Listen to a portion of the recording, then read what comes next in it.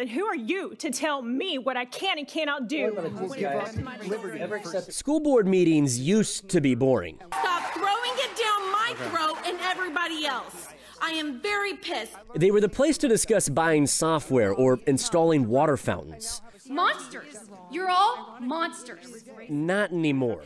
I cannot believe you can sit up here with a smug smile on both of your faces. Why it's happening is more complex than many think. Leftists are sending out propagandized students into the world as angry, ignorant stormtroopers ready to do their radical bidding. I'll tell you right now, our kids are watching what's going on. Robert Seward is no stranger to school board meetings. He spent nearly 30 years on Mesquite's board and used to lead the state group overseeing all Texas school boards. What you're seeing is that intensity increase more than I've ever seen it increase. Some members of the public will look to the school board as the customer complaint department.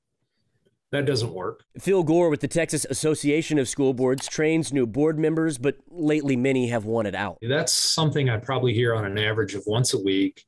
This is not what I signed up for, right? They didn't sign up to be yelled at, screamed at. He says hostile meetings, mostly in the suburbs, Bacteria on your hands! Stop touching your mask! are evidence the issue isn't local policies, it's national politics. All of this kind of generated the parent interest to come out and say, wait a minute, this district belongs to me. I'm a resident here. I pay taxes here. And here is how I want my values to be displayed. Jonathan Butcher has served on several school boards and is now a fellow at the Heritage Foundation, a national conservative think tank and one of many groups providing parents resources on how to be involved in board meetings. What do we want? Choice! When do we want it? Yeah! It is a moment where people are upset about what's happening in schools, but it's also a great opportunity. It's a great opportunity for us to hear what parents have to say. But in the last few months, we found it's not always parents inside the district that have something to say. CRT is a poison. It's a poison to the mind. Blanca Martinez and Ajua Mason spoke at a Fort Worth ISD board meeting in June. They were at a Frisco ISD meeting a week earlier. This is not even a vaccination. This is an experimental whatever that is killing our children daily. And in September, Ajua used a different name, but spoke this time at Arlington ISD. This is about control. COVID policy pushed the tension to new levels. These disposable masks are all made in China. It's child abuse, and I will never allow my child to wear a mask. But it started years ago with debates over critical race theory, or CRT. I've seen critical racist theory enter the school. You hear some of the same language and phrasing being used. So there's this way that communities are being coached to respond. Dr. Erin Atwood researches and teaches about education leadership at TCU.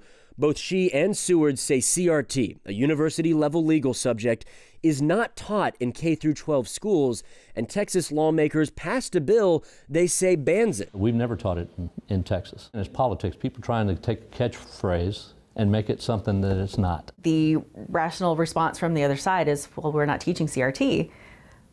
That's a very simple message that doesn't, catch fire. So it's how do you sort of build coalition around the other side? But coalitions of parents are now flooding board meetings, pushing to ban everything from classroom lessons to library books. Politicians are now joining and encouraging the fight. It's not just math and reading, right? We're talking about how history should be taught. We're talking about what should be contained in social studies. In Southlake, a PAC has raised hundreds of thousands of dollars, and its candidates have overwhelmingly won the last 3 Carroll ISD seats. It says its mission is to protect our traditional way of life, which is currently under attack by extremists. We will work every seat on this board until each one holds a strong conservative. When I hear the word values, to me, that's code word for partisanship. School boards need to be comprised of individuals that value students, value their community, and value that collective moving forward, not a partisan agenda moving forward. These kids are not titled Republican, Independent, or Democrat. They are kids. Board positions are unpaid, and districts are still struggling to fill positions with teachers and superintendents quitting at high rates. It's in all of our best interests, in the best interest of school kids, to have conversations with one another rather than just attack one another. Making kids, students, the focus is one thing everyone agrees is the way out. Critical race theory is a form of hatred. Shut up and shut yours. But in this environment, can that even happen? A book about whiteness. That's racist. A book about whiteness. In Fort Worth, I'm William Joy.